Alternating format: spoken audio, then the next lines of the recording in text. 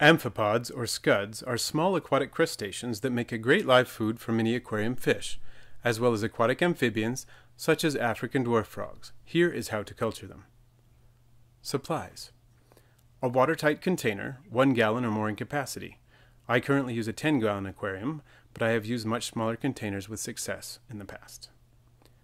Dechlorinated water. Surfaces for the amphipods to cling to, such as a filter sponge.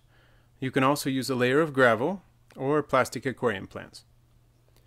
Optional, an air pump and airline for aeration. Note that aquarium with aeration will produce higher yields of amphipods. Setup. You can use almost any clean glass or plastic container, but be sure that it is free of soap or detergent residues. Add the sponge or whatever you use to provide surface area. Add dechlorinated water and add your starter amphipods. Maintenance. For food, amphipods will eat nearly anything. Fish flakes or pellets are suitable, as are clippings of aquarium plants. They will also eat pieces of vegetables such as carrots, zucchini, or a piece of squash shown here. Change 20 to 50% of the water periodically. Amphipods are quite hardy, but a partial water change once or twice a month is a good idea, and more often is better. Harvesting. Since amphipods spend much of their time clinging to an available surface, you can harvest them by removing a plastic plant, sponge, or other item from the culture container and dipping it in a small container of water repeatedly. Each time you dip it, some of the amphipods will let go and swim off into the small container.